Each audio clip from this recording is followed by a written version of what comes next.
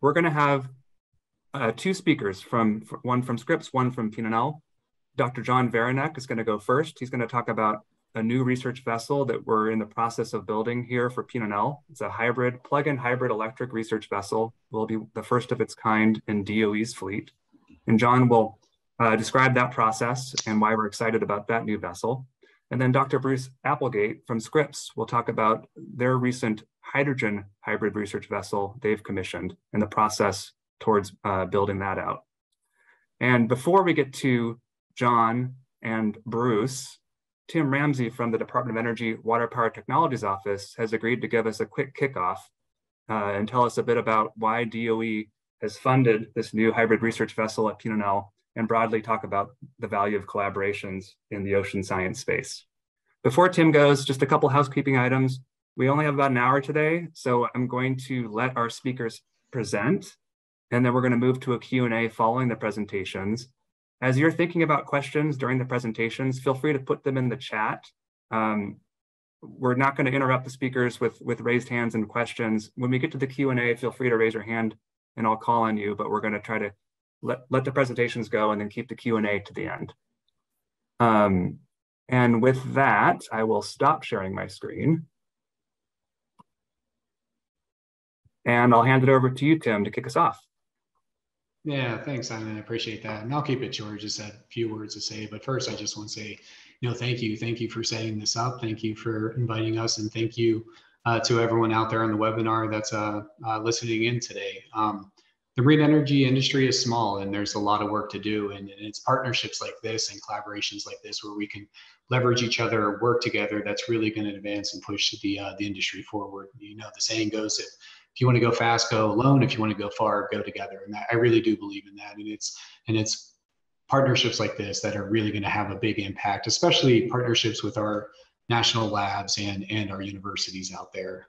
So this MOU that you guys have signed, this partnership that PNNL and Scripps are working on together is fantastic. And from my view, really great to see. And this webinar series that you guys have put together, a great way to share that information. And you really did pick a great first topic around research vessels. Obviously, we've been working with PNNL. We know more about the hybrid research vessel that you guys are developing. The vessel by itself is a great asset. It will be a great asset for advancing marine energy and testing tidal technologies and developing new sensors.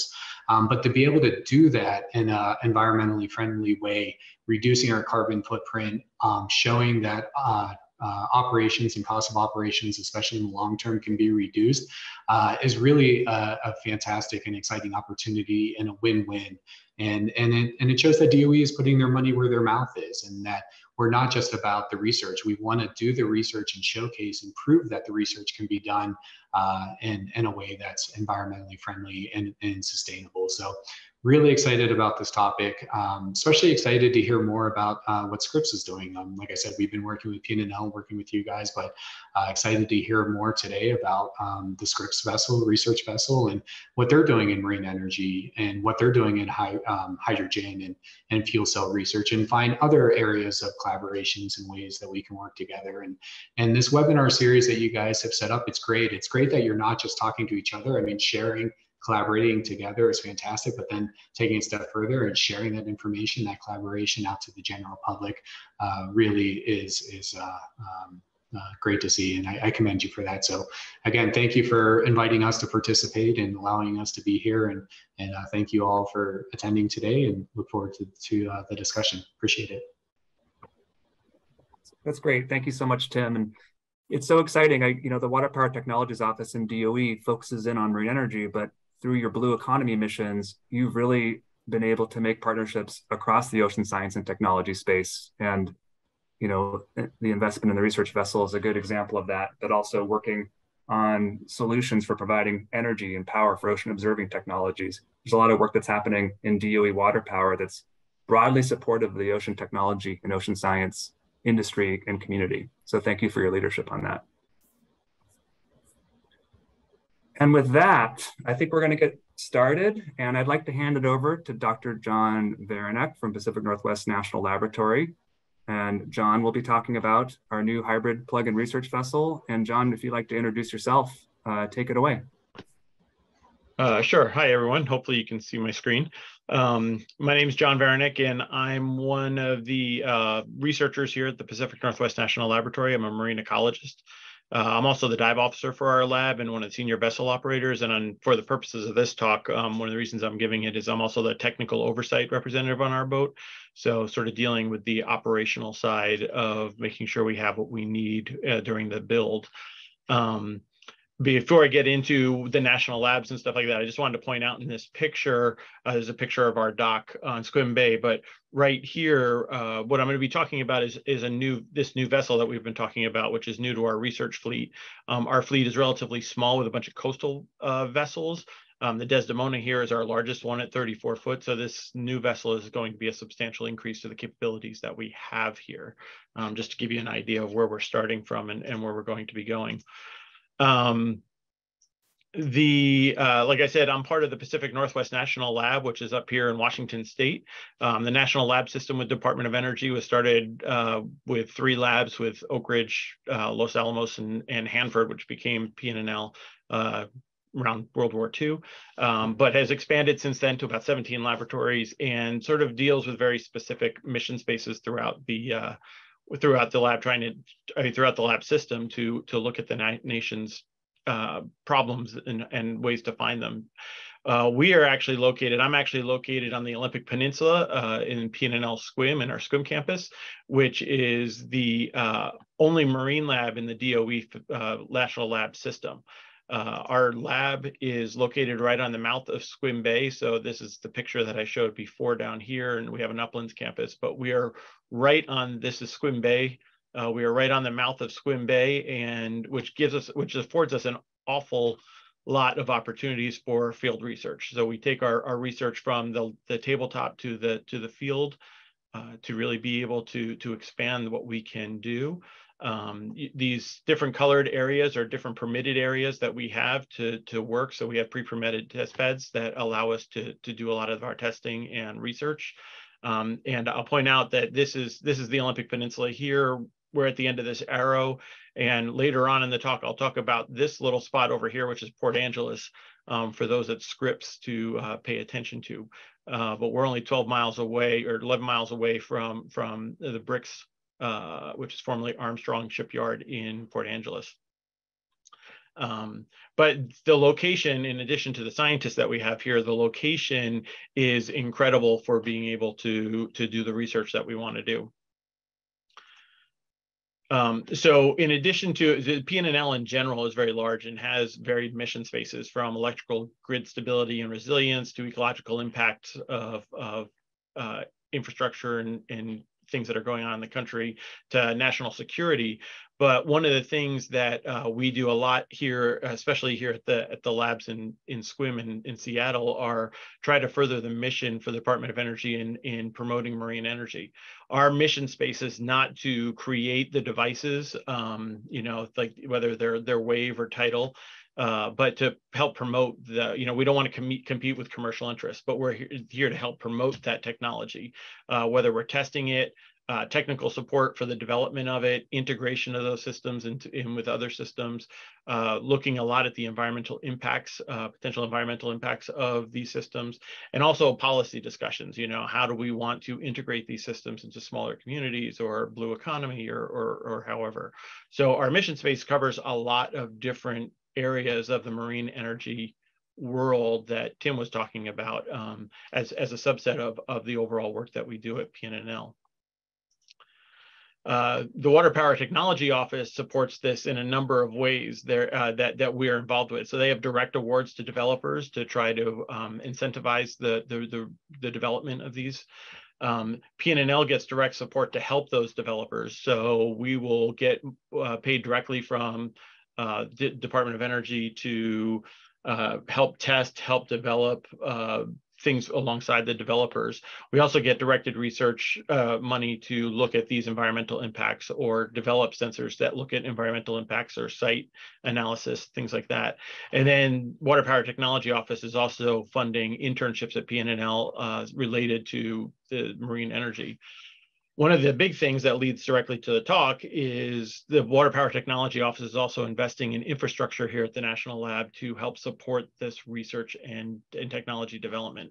And so specifically what we are going to talk about today is this new hybrid research vessel that we're going to be building.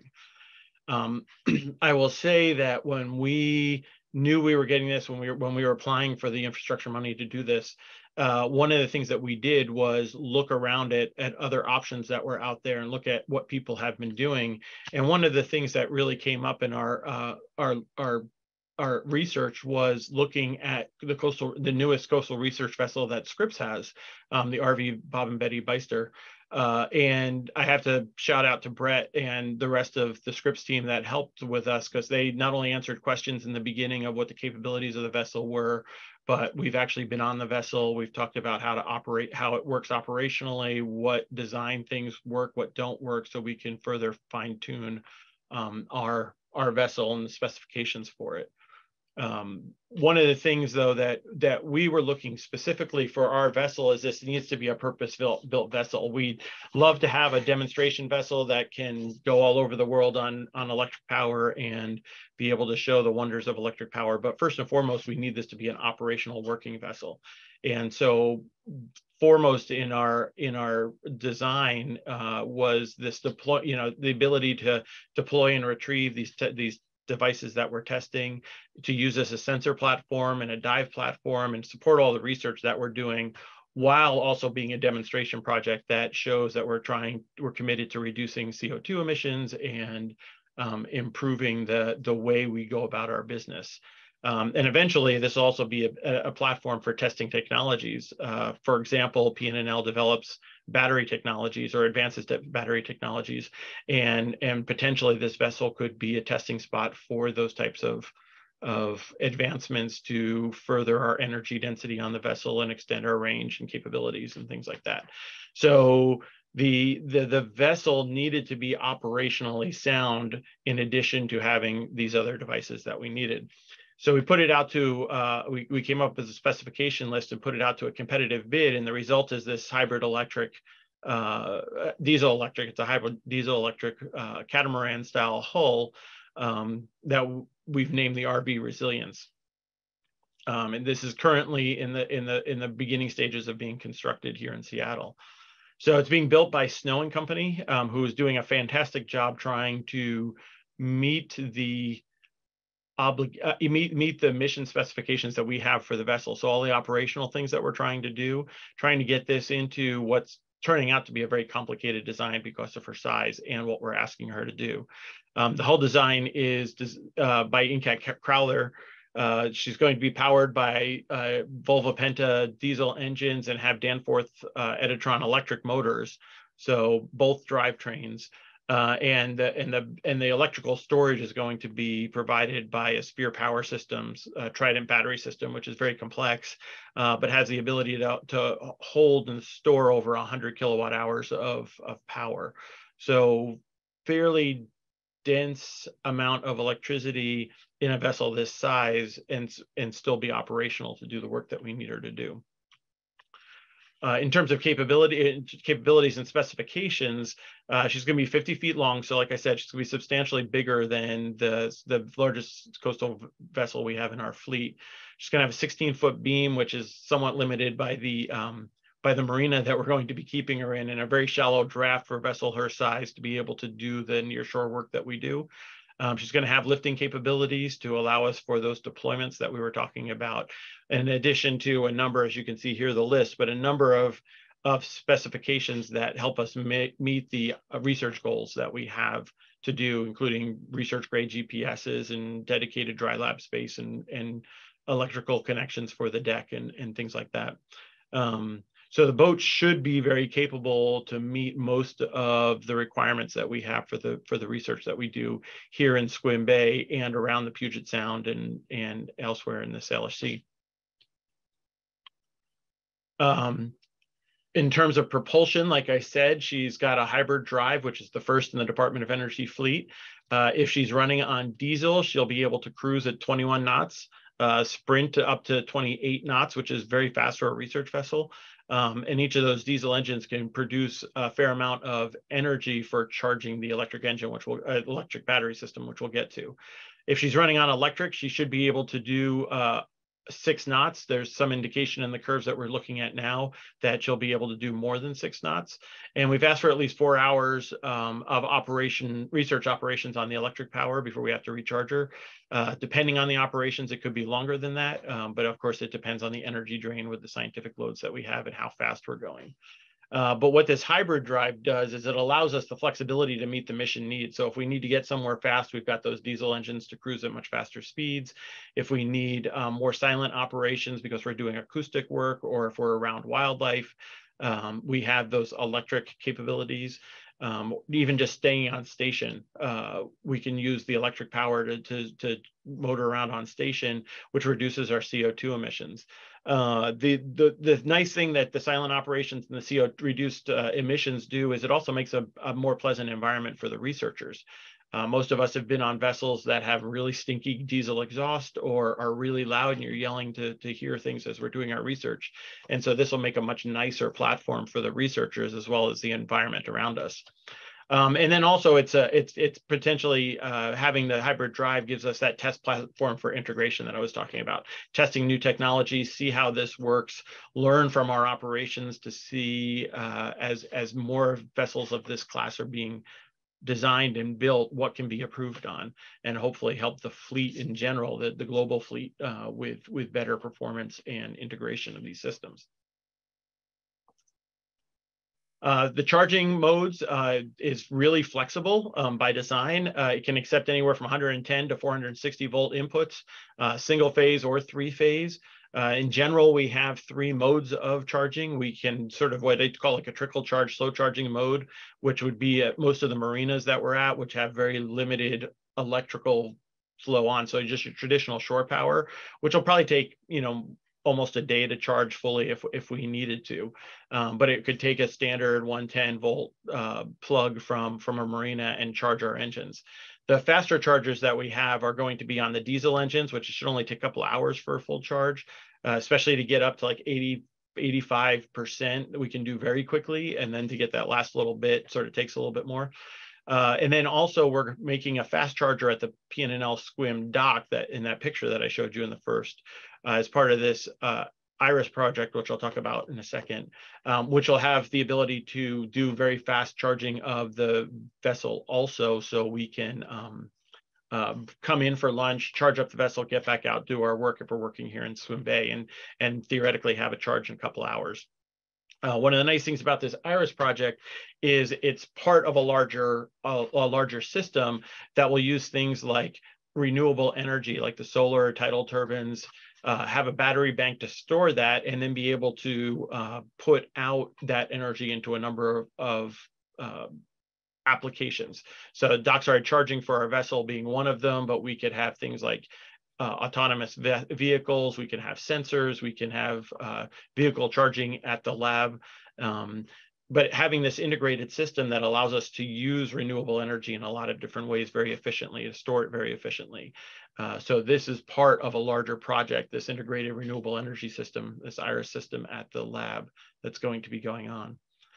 The project has been very, very challenging, and I keep mentioning the fact that a vessel this size, one of the problems that we're running into, or that we've had to overcome, I should say, I think Snow is doing a really good job doing this, is we have weight limitations for a vessel this size. If you're working with a little skiff runabout and you want to put an electric engine on it, you can have a single 12 volt battery and put it on there and run your little electric trolling motor and go around. It's not a problem. And if you have a really big ferry that's 100 feet or 200 feet, you've got plenty of buoyancy for a big battery bank to run it all electric. Problem is in this sort of 50-foot range, we're sort of in between where we need a fair amount of power to run her, but we have limitations in the amount of buoyancy that we need, especially if we're trying to do things with her. We want to be able to hold 5,000 pounds. We want to have scientists. We want to have research equipment. So there are these weight limitations that we've been dealing with, at how much the batteries weigh versus what are our operational loads. The battery system is complex, where it weighs a lot. It takes up a lot of space. It has to be integrated with the scientific systems. It has to be integrated with the propulsion, with all these different multiple charging modes, which was an interesting issue. There's also worries about or the concerns about the batteries and potential fires. So we have a really robust fire suppression system and venting system in the system. And as far as I know, it's one of the only vessels that has an A60 rating, fire rating, which means it can hold a fire in the battery compartment room for 60 minutes without busting through. So there's a lot of robust safety things that have gone into this boat to help make it safe. One of the other challenges is the operational modes. We've got these really fast diesel cruising speeds, but we also have really slow electric engine sort of research speeds that we want to do, and getting things like props that'll work really well and efficiently in both of those scenarios is difficult. And then, as with the rest of the world, we're dealing with things like supply chain issues and material costs escalating, staffing at subcontractors, and Snow and Company has been doing a really good job of mitigating these things. But these are all just challenges that have been part of this system. It's a first of its kind as far as we know, and I think we're moving along really well. But there have definitely been challenges to address along the process. So in terms of progress, we are just about done with our 90% design phase. They have actually cut all the aluminum and have started tacking it together. This is a picture of the first arc for the first tacking to start assembling on the jig. We expect this vessel to be completed June 2023 at this point, and expect to take delivery of her in the early July.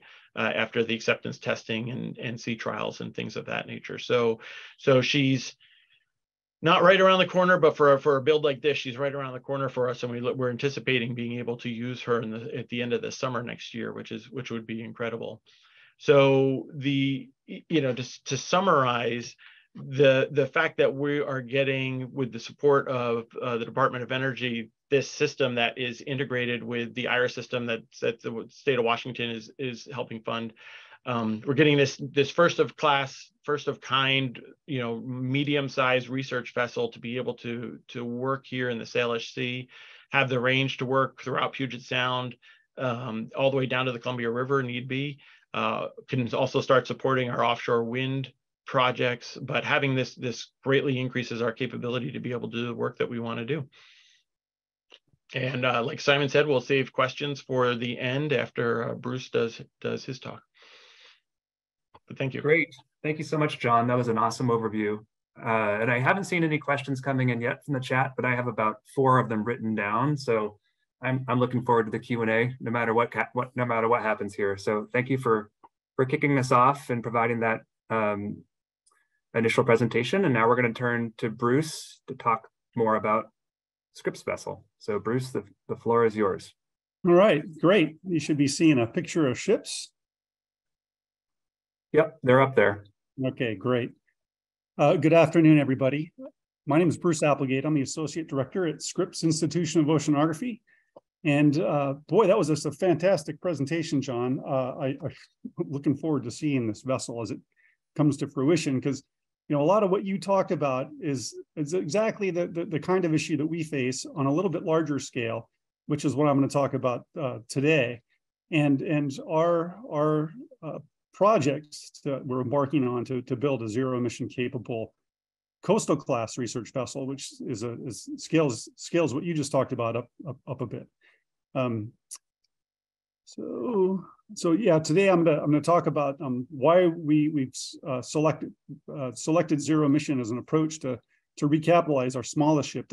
The picture here shows our marine facility in Point Loma, the Scripps Nimitz Marine Facility, where we keep our ships, and this is also where the Beister is home ported.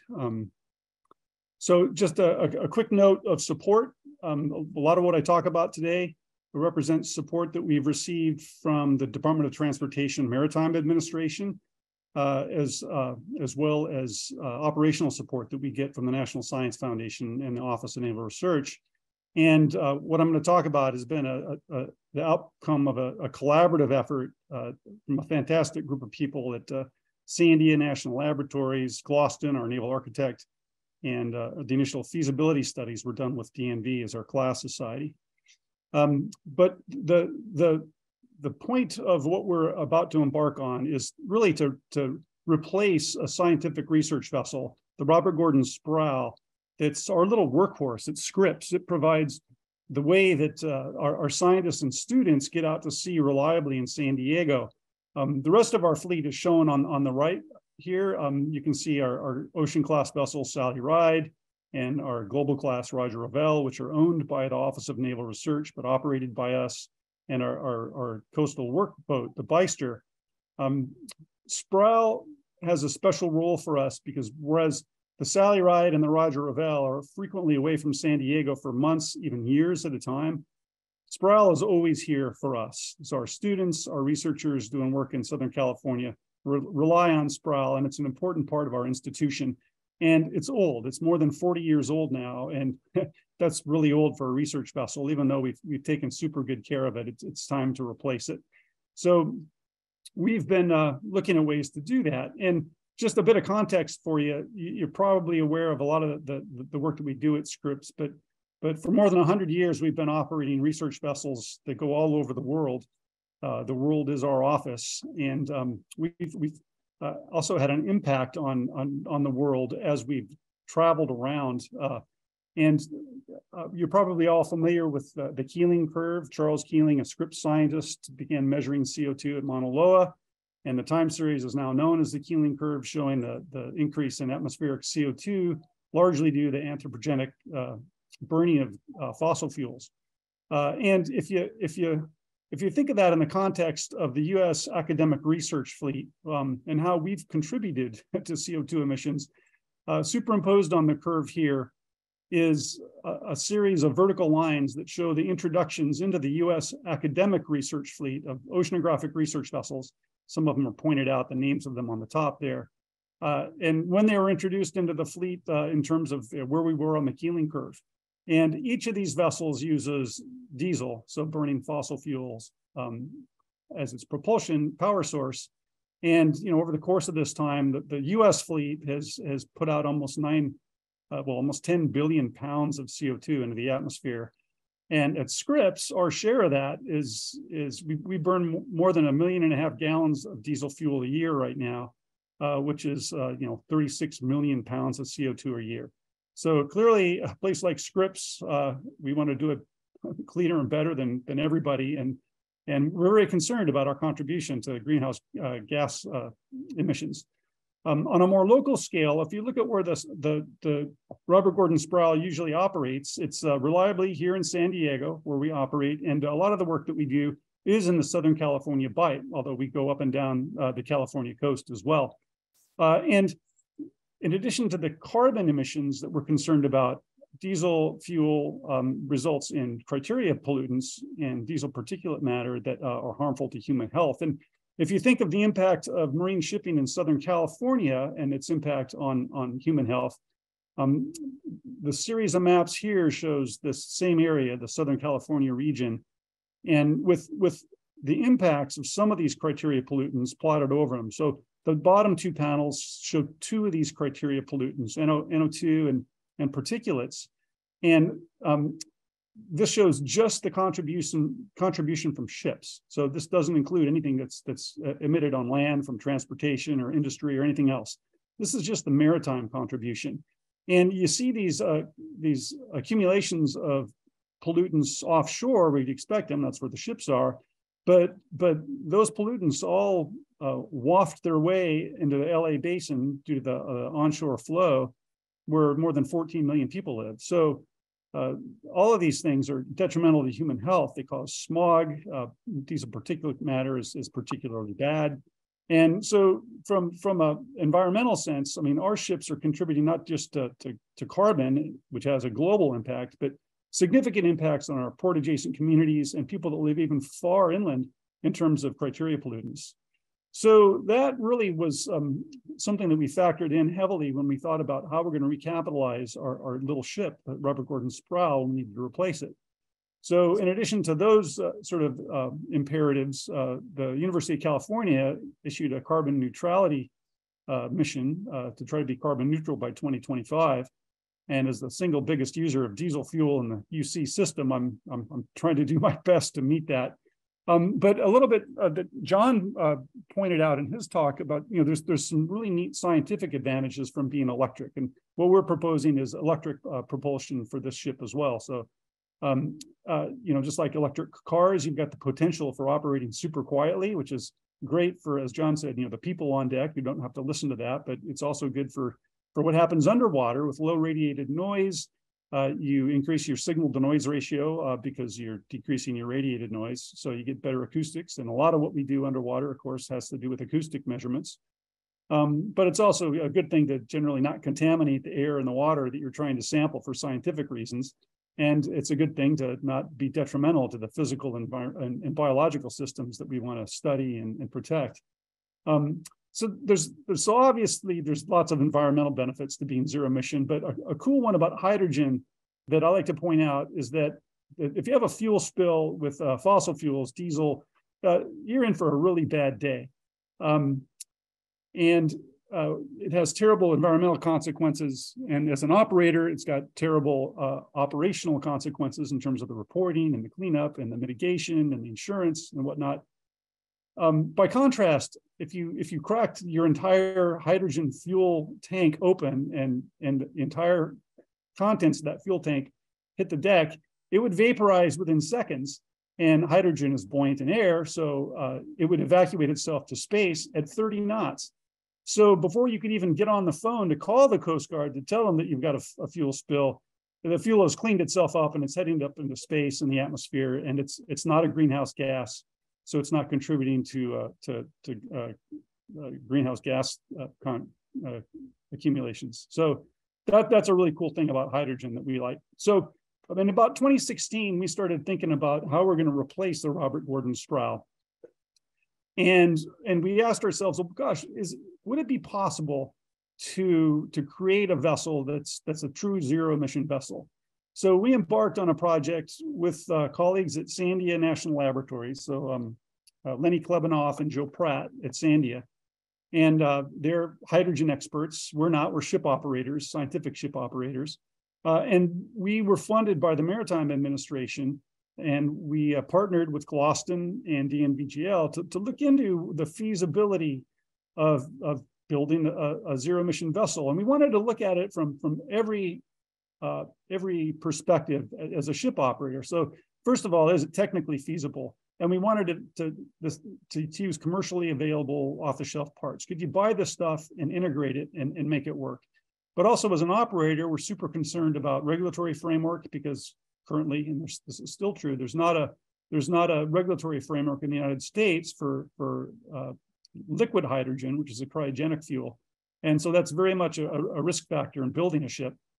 But also, could you get enough hydrogen? How would you source it? Is it really, does it make an impact environmentally in terms of CO2? All those questions and more we asked ourselves, and we looked at in the study. And skipping right to the conclusion is, yeah, all this was possible. And we found that there were no red flags to proceeding with the zero emission vessel. And so what you're seeing here is it's a regional class vessel. So this is much bigger than Sproul and it's more ship than we need. But we showed that we could carry enough liquid hydrogen to get our full 2,500 nautical mile range out of this and be able to operate entirely on liquid hydrogen using fuel cells for propulsion power. And that was a terrific outcome of this.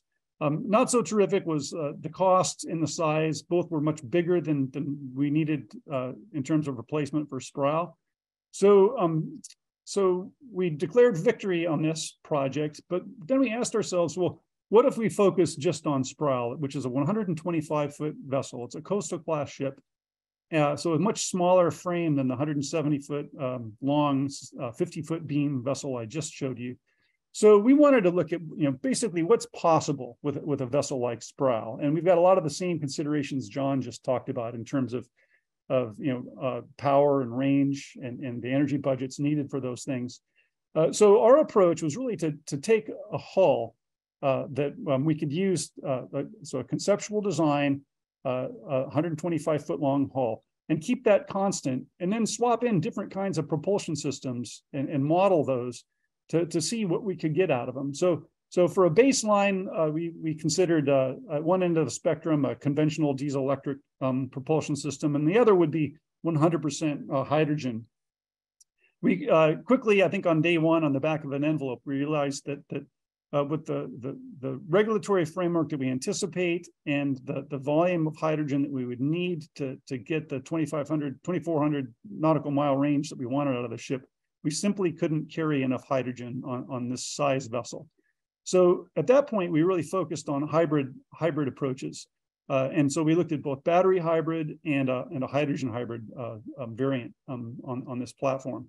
So our role at Scripps was to advise the team of what the science mission requirements were. So the map on the right shows a little broader perspective of where Sproul has gone over its lifetime. So, and with our scientists, look at not just backwards at what instrumentation and stuff that we've needed to support our science, but also, projecting forward 10, 20, 30 years, the life of the vessel, what are we going to need on this ship to make it a capable scientific research vessel, which is really what we want. Our scientists want a capable ship that's safe, and that's what we want to build. So with that, we considered all the different kinds of sensors that we would put on the ship. So this would be a very capable coastal oceanographic research vessel. And we intended it to be part of the academic research fleet, so operating within UNOLS. And based on that, we did, our folks at Gloston, the engineers there, did a series of, ran all the models to look at what the vessel would be like. And one of the key outcomes of that feasibility study was that really hydrogen hybrid was far preferable for us for this application than a battery hybrid would be, largely because the range that we could get out of a full tank of hydrogen is almost an order of magnitude better. So the table here shows that if you had a full tank of hydrogen or a full charge on a battery bank that you could get on this ship at 9 knots, which would be the cruising speed for this vessel, you get 37 nautical mile range out of the battery hybrid versus 330 out of the hydrogen hybrid. So that was pretty interesting, but a follow-on of that was surprising and it was a happy conclusion that we learned that we could do 75% of our missions entirely as a zero-emission vessel with the hydrogen hybrid. Most of the things that we do are within a day or so of San Diego, certainly within 300 miles of San Diego. And that was a great result, is that, gosh, even with a hybrid approach, we could still do 75% of our missions entirely as a zero-emission vessel. So a little bit about what that would look like, this hybrid vessel. The power system that we've envisioned would include a liquid hydrogen tank to carry enough liquid hydrogen, and that would power a bank of fuel cells, and that would provide the electricity that would then run the electric propulsion of the ship. So the idea is that you would use that when you're moving away from port, and then certainly when you're doing sampling and underway or scientific operations. If you needed to extend the range of the vessel, you could switch over to diesel generators, which we show here on this diagram. And they would drive on this vessel a pair of thrusters at the stern, so azimuthine L-drive thrusters. The vessel is also envisioned here with a bow thruster as well. So it would have dynamic positioning capability and be every bit as capable as any other modern oceanographic research vessel, and certainly better than the 42-year-old Sproul. Most of you may be aware of what fuel cells look like, but I'm a geologist, so I had to learn all this stuff. But basically, we would turn a big noisy engine room into what looks more like a computer server room with these racks of fuel cells. But the way they work, of course, is they bring hydrogen in, and these the PEM fuel cells that we're looking at would combine that with the oxygen and air. And what comes out is electricity, a little bit of waste heat, and some pure water. So no emissions at the point of use, which is terrific. And that's a key point, though, because we really want to move the needle on decreasing the CO2 that we emit. And one of the outcomes of our feasibility studies really showed that to have a significant impact on the CO2 budget is we need to use green hydrogen. So it's very important. And at the time of the first feasibility study, that was a little bit dismaying, but there's been so much movement in the hydrogen space with the new efforts ongoing at DOE and in the state of California that I'm extremely bullish right now. They're getting green hydrogen at a price point that's going to be pretty good in the near future, especially in San Diego, is going to happen. So these graphs show that really we, no matter what kind of hydrogen you use, the criteria emissions, which are shown here on the left, are dramatically better at the point of use with a hydrogen fuel cell system. And on the right, that shows the CO2. And the analysis that we did really looked at the entire production chain from the production of hydrogen to the use of hydrogen. So on the right side, you do see that there is some CO2 emitted there, but really that's from the assumption that it would be transported to us in trucks that used diesel fuel for transportation fuel. Well, if you knock that out with either a battery truck or a hydrogen truck, that goes almost to zero as well. So this is how we move the needle on maritime in terms of getting our reductions down at sea, CO2 and criteria emissions. Another happy outcome was that the fuel is readily available nationally, really. You can get liquid hydrogen all over the place, but certainly in California, it's a very mature technology in terms of the delivery. You can drive a truck of liquid hydrogen on the freeway, and that's what's shown on the top left panel here is a delivery being made of liquid hydrogen to one of the hydrogen fueling stations in California. The ability to transport liquid hydrogen to the ship using tanker trucks, and then bunker the ship is you can use existing technology with just a couple of little tweaks to get it on board the ship. So that's a fantastic outcome. We learned that we could bunker the ship in the sort of the time frame that we currently do with diesel, so we could fuel it quickly enough. This is very promising. And a new development that we just learned about a month ago is that there's a green hydrogen production facility that's coming online in Casa Grande, Arizona, and they anticipate delivering green liquid hydrogen by next year at I think they're saying initially at $14 a kilogram, so delivered. So that's a terrific price, and I think this is just going to come down. So predicated on all that, we pitched this idea to the state of California because the state of California owns the SPROW, and based on the outcomes of those feasibility studies, we've been supported by the state of California to embark on the construction of this ship. So they gave us $35 million that we've used now to capitalize the design. Once we had that, we also have proposed to the Office of Naval Research, because they're interested in sort of the system integration and the design of this power system. They're also supporting the design of this vessel. So we've got terrific support so far from the state of California and the Office of Naval Research, and that's the good news. The bad news is that costs continue to escalate. So this is something that is going to be a continuing work in progress for us, making sure that we've got the support that we need to bring this project to completion. But here's where we stand now. We're in phase one. We've established a project construction office at Scripps, and we've brought our naval architect, Gloston, on board. That was a competitive bidding process, and Gloston was the winner. And we've just recently embarked on really a refresh of the conceptual design that they came up for us during the initial feasibility studies. And that's where we stand right now. These are some sort of artistic renderings of what the ship might look like. But really, I don't have much more in terms of the design to show because we're just getting started on the detailed design. And with that, I'll leave it and happy to take any questions.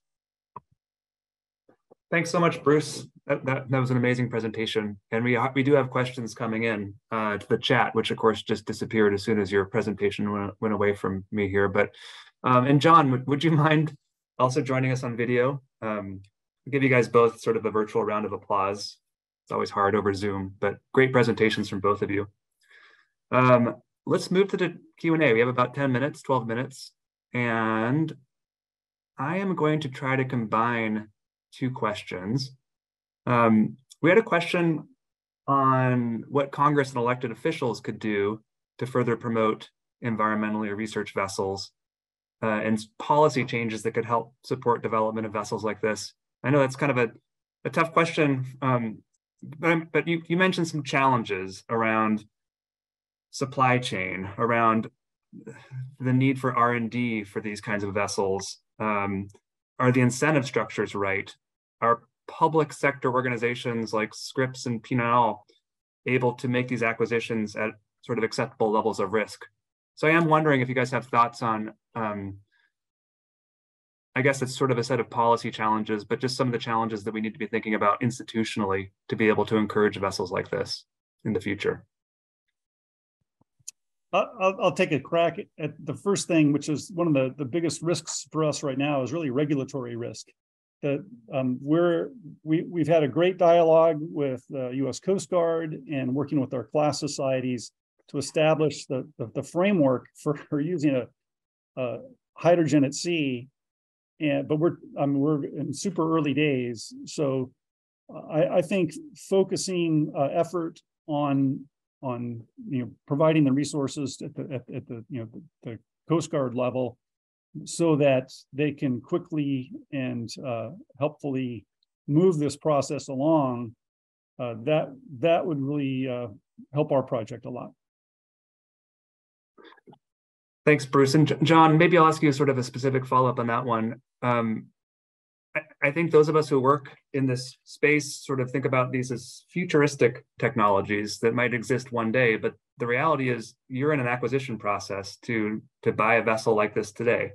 And I am wondering if you can talk a little bit about how easy that was. I mean, you talked about it being a complex project, but there are companies out there that are able to supply these technologies, design these vessels today.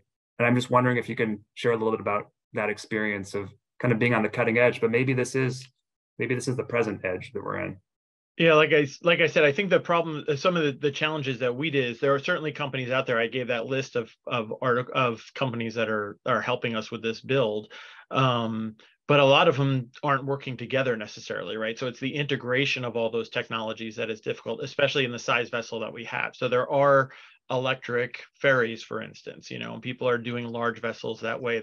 You can buy cruising catamarans to go around the world and have electric power from solar and big banks and stuff like that.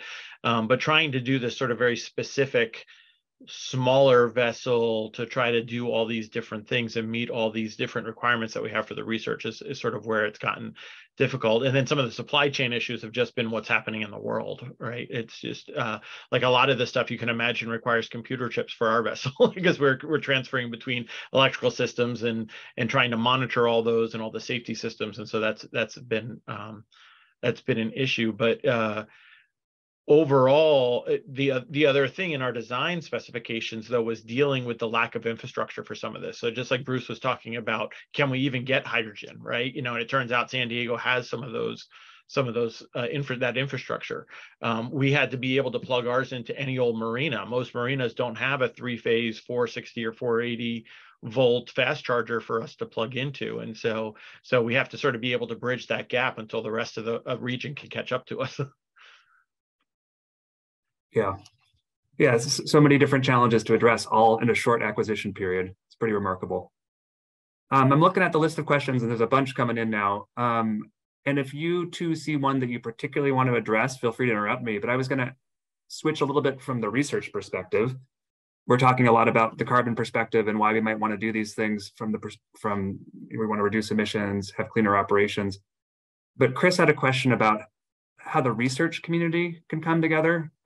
So he asks he says, low or no CO2 vessels are a critical component of our oceanographic research capability. Increasing autonomous systems like USVs, gliders, et cetera, expand that capability and our observational ability in a low carbon way. What is the right forum in the US for the research community to put a comprehensive plan together for these combined capabilities? So thinking about these vessels as sort of one of a number of tools in the toolbox for conducting research at sea that could be low carbon. Is there a forum for us to come together, share lessons learned, and kind of sketch that plan out? Or are we doing this one at a time in a more ad hoc way? I'll start. So this is we've communicated what we're doing broadly through the University National Oceanographic Laboratory System, UNOLS. So that is the framework through which oceanographers collaborate, and it's the mechanism by which our federal sponsors of science at sea schedule ships fairly and transparently to the scientific community. But we also have an active council, and we consider longer term fleet recapitalization issues and such. But that's kind of an echo chamber too. I really think to be really significant, I think it would be pretty powerful if the national academies came down and said, hey, the only reason we're not doing this is because we've decided so far that we're not gonna. Let's make future ships zero carbon, and there's going to be design impacts. But I mean, I think what we've shown, and certainly what naval architects like Boston are showing, is that if you take certain steps, you can have a fully capable vessel. It might look a little different than what we're used to because of diesel's terrific. It's super dense, and it's at liquid or room temperature, and it's kind of hard to make it explode. It's a great fuel, but there's other fuels, and they can move the needle for us. John, I don't know if you have thoughts on that too. Yeah, I don't work at that larger scale, but I would say that I think also some of the relationships that we're forming now, like with this MOU with Scripps and PNNL, is it starts that dialogue sort of at a stage that can hopefully be the demonstration project for other people to follow, right? And so whether we can get congressional support that sees that it's working, which we're already starting to see, whether it's something like UNOLS taking advantage of it, or the Academy saying like, oh yeah, it can be done because Scripps just built this, and they've got a halfway to a design for a larger one if we want to go all the way around the world with it and stuff like that. And so I think unfortunately we're probably in the nascent stages of it, but we're sort of providing that sort of argument to it can't be done, right? Hopefully. Yeah, it's interesting to me too, because different sectors of the maritime community are working on these issues. So we know that people are looking at electric ferries or hydrogen ferries. In fact, I live in Bellingham, Washington, and a new hydrogen ferry was built just right down the road from me that's going into service in California. So transportation, we have research vessels, and then, we're working with colleagues right now on new and emerging uses of ocean space like offshore wind. And the offshore wind industry is trying to figure out what vessels they need to both build and operate those farms going forward, and should they be low emission. And I think, if I think about a vessel like yours, Bruce, it's about the size of an offshore wind supply vessel, maybe. So it's a small ferry, similarly speaking. So maybe some of these different sectors, not just the research sector, could also be working together to share lessons learned as well. I don't know if you have any thoughts on, do you talk to, I know you work with Sandia National Labs, who provide some of the analysis for that hydrogen ferry that I mentioned, but are you working with other groups outside the research community to also understand cutting edge technology here? Yeah, there's a consortium, Blue Sky Maritime Coalition that we are a partner with, and that is a really interesting mashup of folks from academia, industry. That's got representatives from ports, so big shipping companies, to small operators like Scripps, all coming together to look at ways to decarbonize with the goal together of decarbonizing completely within a time frame that's achievable, but it's ambitious. But and that's super interesting because we're learning a lot about how different parts of the maritime industry are moving, because it's right now there's no single magic silver bullet to solve this problem. I mean, Maersk, for instance, just announced that they're going to be using methanol on a fleet of large carriers, and they've inked a deal with a provider who's going to produce sustainable synthesized methanol. Well, we're super interested in that, and that hadn't really been on our radar when we started this feasibility study. But now we're wondering, hey, what if we swapped out the diesel on our ship with methanol? What would that look like? And we're actually doing that exercise right now as part of our design refresh. Yeah, I mean, you could truly have sort of a net zero vessel if you could mix a biofuel with a different fuel. And that actually was one of the questions in the chat. Did you consider other sources of fuel? So I think that was a good, thanks for ticking that box. That's a really good point.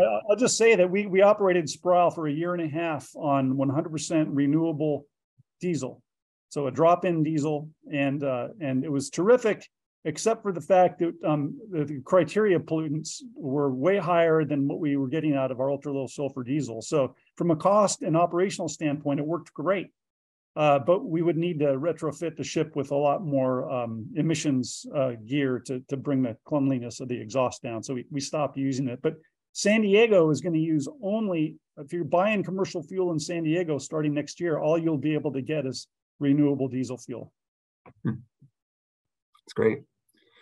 We have about 1 more minute, and I have a couple more questions. I think some of them could be answered in the chat. There was a question on scaling and price, and I guess maybe I'm curious if you guys have any thoughts about being a trailblazer in this space and taking on, if this costs a lot more than traditional technology, how do we kind of get it to scale? And is it worth it? Is the process worth it at the end of the day? And I'm asking that from the research perspective and also your operational perspective. Maybe just 30 seconds on some of those topics, then we'll have to probably wrap it up today.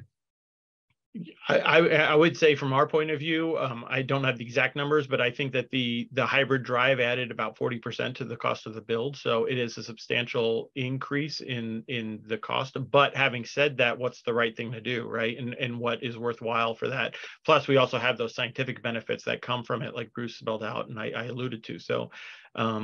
So I think it's worth it if you can do it, but it was certainly a big hurdle in the beginning before WPTO stepped up and offered to help us with the build. And I'll just add that we see similar sorts of cost escalations with the new novel propulsion system, but I'll just say that we've shown that it's possible. And what's stopping us now is a little bit of money. And when you think about, there's a moral imperative here. I mean, our criteria emissions still harm human health. People die because of diesel fumes. And we're driving up the temperature of the planet by emitting CO2. I think we can do this, and we can show the rest of the world. And this is really a role for folks like PNNL and Scripps. I mean, we're the kinds of people that can demonstrate this so we can get wider adoption. And that's what I hope to do. It's a great place to leave it. Thank you both so much for your time today. Excellent presentations.